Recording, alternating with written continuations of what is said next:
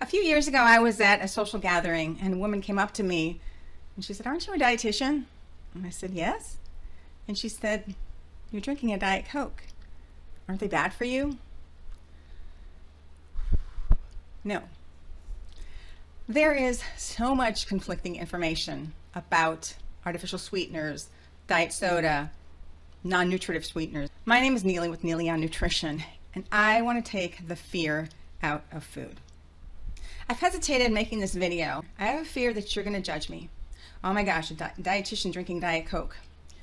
Yes, I drink Diet Coke, but I wouldn't be drinking it if I feared it. We're all defined by our experiences. I was a kid in the 70s and starting my dieting journey. And I remember being introduced to diet soda by way of a pink can called Tab.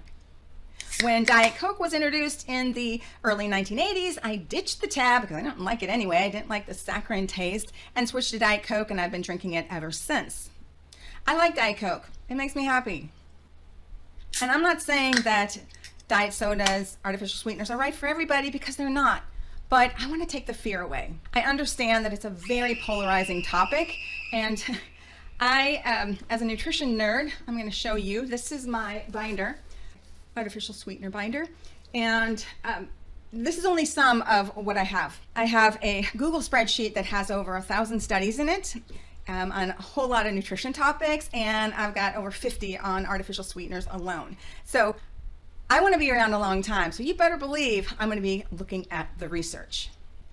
And just so you know that sweeteners are more highly regulated than the dietary supplement that you might be taking.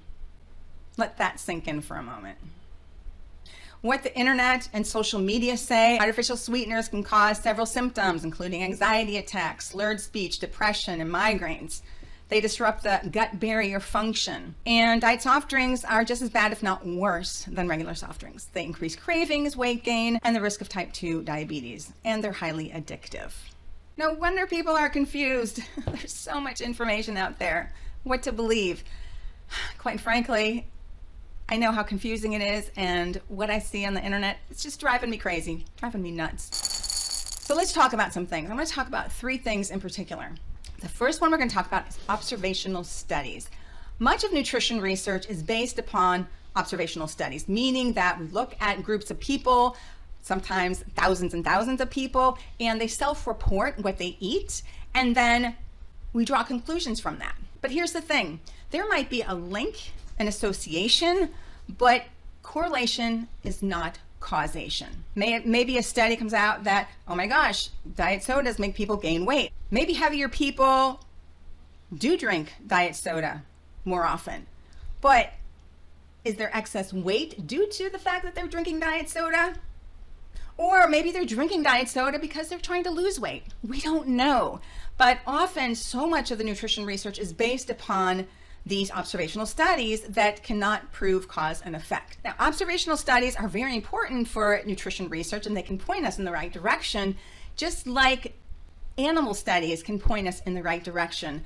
But rats are not people. What may happen in an animal study may not happen in human studies. So often what I might see in reading the research conclusion might be, yes, this gives us some information, but we need clinical trials in humans to prove the cause and effect. This next point is really important, and that is something called the ADI, the acceptable daily intake.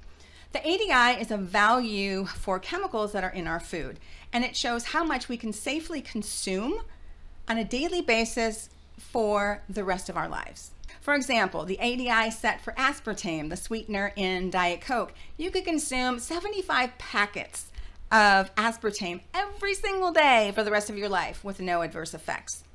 Furthermore, there is a 100-fold safety factor.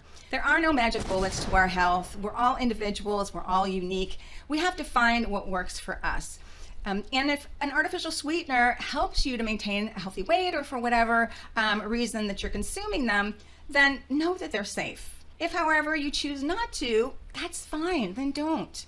Now, truth be told, I wish I didn't drink Diet Coke, not because I'm worried about it, simply because I really try to keep it very, very simple and eat as few manufactured foods as possible. And diet soda is probably the most processed thing that is in my diet. I'm not talking about going out and drinking a 12-pack a day. No, that is not my message. Check out what I have to say about cheat meals in this video up here, or this video about how this whole Diet Coke video kind of came about, talking about my habits. Thanks for watching Neily on Nutrition. We'll see you in the next video. Take care.